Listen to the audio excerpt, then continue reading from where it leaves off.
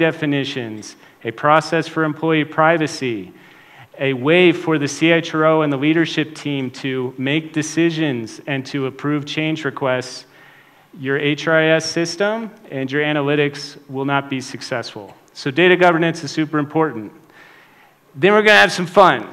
So you're about to see how hard this task actually is. We're going to do a facilitated exercise, you and me, where we're going to try to create just one key performance indicator, and you're going to find, like, man, this is hard. Holy cow. But as you go through this, you'll see here's some of the questions you need to ask as HR leaders. Here's how you need to connect with your chief financial officer and your CIO. And here's what you need to do to bring the insights to life to help drive decision making. Next slide, please. All right, so some key shifts for HR leaders. Future of work equals people plus machines, right? If you learn anything in this presentation, it's people plus machines. Now, the more you start thinking about that is how can machines and human beings interface together, augment each other, work well together, the more you're going to be able to drive a lot of these future-oriented strategies in your business. The second one is a skills-based collaborative commons, and I think this probably impacts Nepal a great deal, is that job titles and job roles are less important today compared to skills. If someone has a very high-demand skill, whether it be data science or financial analysis, the ability to retain that individual is quite challenging. So this skills-based collaborative commons, you're actually seeing the concept of Uber move into the workplace, where employees are able to apply their skills in multiple environments, multiple organizations, and they're able to go from company to company to company. And as leaders, to retain people with high skills, pretty much of a challenge.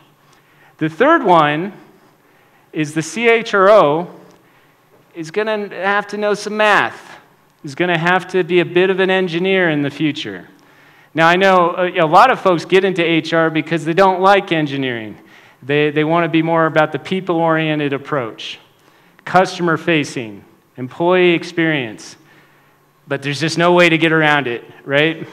Since part of the formula is people plus machines, you will have to learn some engineering, some IT, some technical leadership skills in order to manage HR in the future.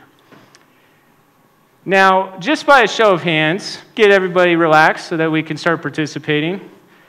When you hire and you do your ratings or any other HR process, how much of this is driven by artificial intelligence? So just by show of hands, is half of your processes influenced by AI? Yes or no? Anyone with greater than half? Wow. So what you'll find is in Singapore, United States, Europe, everyone would raise their hands. Because in the future, pretty much every process dealing with human resources is going to have some kind of artificial intelligence influencing the decision. So, for example, in the US, when you apply for a job, a machine actually analyzes your resume and tells the recruiter whether you're a good match for the job. So technically, to get a job in the United States, you have to impress a machine before you impress the hiring manager. And that is kind of the future. And then the last one is this automated competency frameworks. Now this is where it can really add value for your organization. Imagine if you hire someone for a financial analyst role. You work at a bank, you hire them for a financial analyst role, and the minute you assign them to a job title in the system, it gives you an entire development plan in an automated way. It says what job assignments they need, what courses they should take, what certifications are required, and it assigns them a mentor, and also says what they need to do every year of their career journey in order to develop into higher level roles. That's what's cool about analytics, is it helps scale and improve the efficiency of how you do things. Okay, next slide, please. All right, so some top 5 HR analytics best practices. The first one, and I think this one is critical, is that going from 0 to 1 in anything is the hardest to do, right? If you've ever started an exercise routine, just getting going is the hardest to do, right? When you're doing something at work and you're trying to learn a new skill, the first few weeks, the first few months, it's challenging. It's the same with data analytics. Going from 0 to 1 is the most challenging thing. That is the phase where the CHRO and the director of HR has to lend the sponsorship. So that's best practice number 1. Number 2, you got to have governance in every single process. And you'll see it as we go through this facilitated exercise. There should be rules, committees. It sounds scary. It's not like the union, so I'm not saying like when the CEO's here that we're creating another union, right?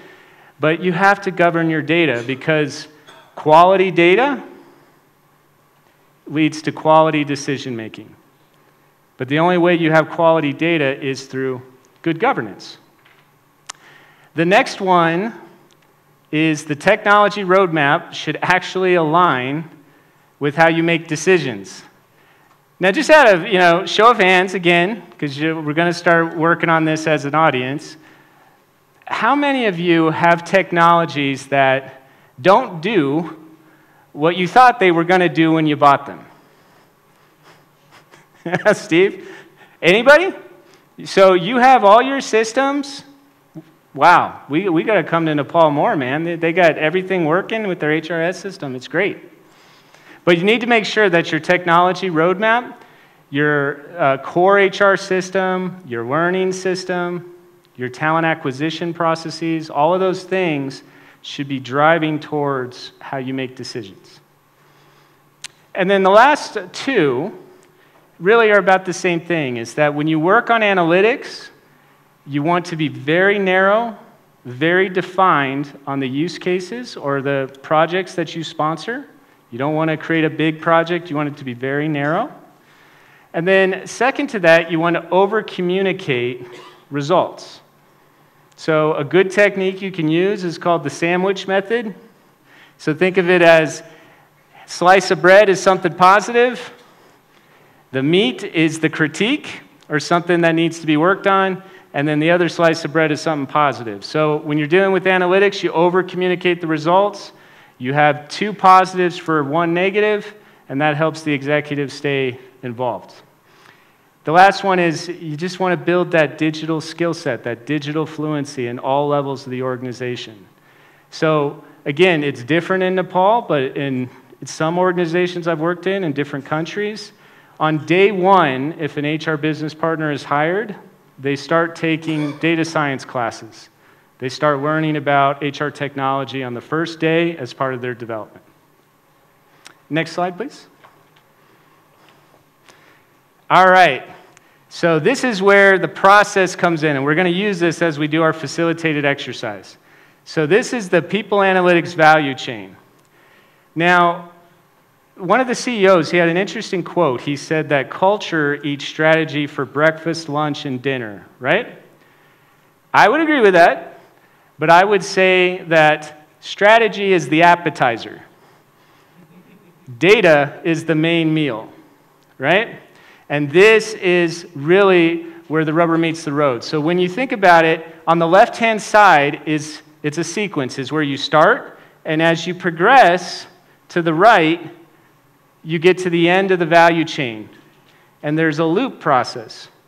Now, I'm sure all of you, as you work on HR, you're used to these things. You're used to workforce planning, culture, learning and development. But how many of you, just by show of hands, actually do it in order, in this order? Anybody? You do it in order. All right, that's awesome. All right, that's fantastic.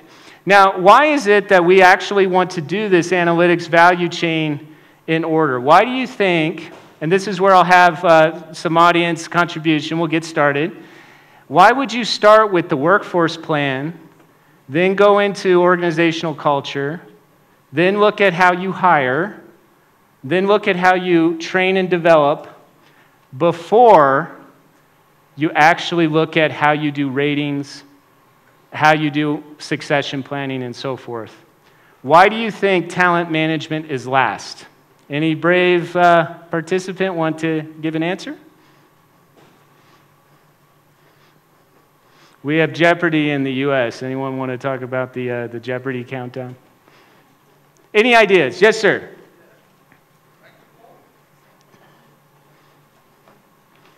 Yeah, this gentleman right here.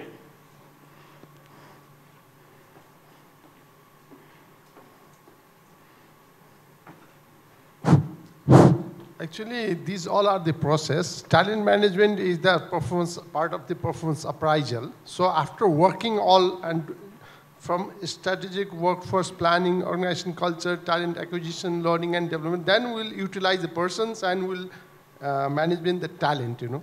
So that's what I'm from G4S Nepal. So we are doing international, yes, onboarding, offboarding, and exit interview like that. Online process we do have. So through that we are doing, but we are just initial phase. So we are implementing that all. Oh, that's very cool. Exactly. So the idea is, great comment. The idea is that with each step, you're actually making the next step easier. You're actually building on the prior process, and where most of the decisions come in is right here. So we had the CEOs join us.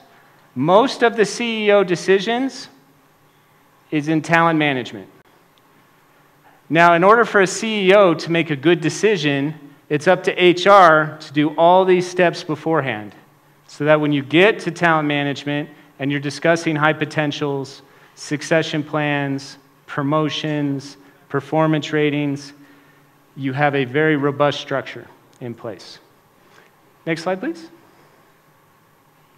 Okay, so this is about as technical of a slide as you'll see, this entire presentation. But I just wanted to highlight the journey that you go on. If you're going to create an HR analytics function within your organization, it's going to usually go through 3 separate stages as it moves from being a beginner novice organization to an advanced, predictive, analytics-driven HR function. So the first step is describe. The second step is infer. And the third step is predict. So you go through these 3 stages. You describe, you infer, and you predict. So in the first stage, describe, you're asking what is happening? What's happening in the business? And in this stage, usually executives want a KPI dashboard, right? They want some metrics. They want to understand what attrition is doing, what are the training courses, what are the certifications, and so forth. What is happening? Now, the skills to actually generate this data are not too bad. You can use Excel, you can use SQL Server, but most HR professionals who are non-technical can handle the described phase with minimal help from IT. However, as you move into the infer stage, now you're asking, why is it happening? And the point of data analytics is actually to reduce the amount of subjectivity and to use objective, data-driven insights to help executives make decisions. So when you're doing the infer stage, you get some scary words coming, but you look at regression, concepts like ANOVA, which is statistical concept, PCA, which is principal component analysis. These are just techniques. These are data science techniques. It's not that you need to know what they are, but these are techniques that are done to understand why something is happening. So you might have a CEO look at the attrition report, the rolling 12-month attrition, and go, why are people leaving? What are the reasons that somebody resigns? Well, in data science, you can actually use these statistical methods to answer that question and to say, these are the reasons, from a statistical standpoint, that people are resigning. Now, how cool is that if you brought that to your CEO and you said that we think X, Y, and Z, if you were to fix these, would lower attrition? Pretty valuable, right? That's the point of HR analytics. Now, the predict stage is where things get a little crazy, right? It gets a little bit like, wow, this is Terminator, this is the future, this is robots running everything. And it is very cool, but you're getting into neural networks. These concepts of Markov chains and reinforcement learning, what that is actually you can create a digital machine brain that processes the same way a human brain does. Maybe not at the same complexity, but neural network, all it is it's modeled after the way human brains function. It's a digital human brain. And you can use that digital human brain to look at billions and billions of data and give you insights into what's going to happen in the future. But it takes an advanced team, and it takes an executive with a strong character and ethical compass to manage that kind of function. So describe, infer, predict are the 3 stages. Next slide, please. All right. Does this look like a house? Yeah. So this is this HR data governance piece. Now, the way I want you to look at this, now this may seem like, gosh, he's showing me all these slides, this is super boring, why did they schedule this at the end of the day? We need more coffee in here. But as you go through these slides, when we get to the facilitated exercise, you're going to remember this stuff and you're going to go, okay, this is how I solve the problem. So at the top is your corporate strategy. So remember when the CEOs were saying there needs to be a connection between corporate strategy and HR strategy? Well, this framework helps you solve that. So corporate strategy is on the top. The 2 gray boxes below it deal with the workforce, the human plus machine workforce, as well as your processes, so how you actually get things done. If you're a manufacturer, if you're a service provider, whatever your processes are. Then underneath it is your governance model. So there are 3 governance layers that you can use to improve the quality of your data. So let's just get a sense. So who here can just shout out one of the governance layers, and it's just looking at these blue boxes, that you can use to improve the quality of your data? Anybody? What's one of them? What's that? KPI dashboard, man, you rock. That's awesome. Can you give him a round of applause? All right. And see, it's the end of the day, so I'm trying to get us going, so let's have more folks talk. What are the other 2? Just scream them out.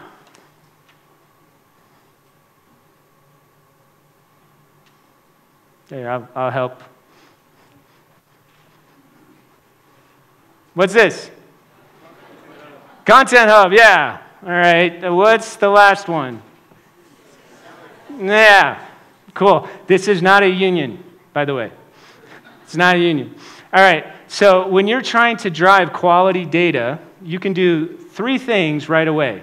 You can set up a CHRO talent council, which should consist of the CFO, the Chief Information Officer, as well as several kind of subject matter experts. But it's very important that the chair of this governance process is the CHRO, okay? It can't be any other executive. This council has to be run by the CHRO because it's the council that'll approve the KPIs.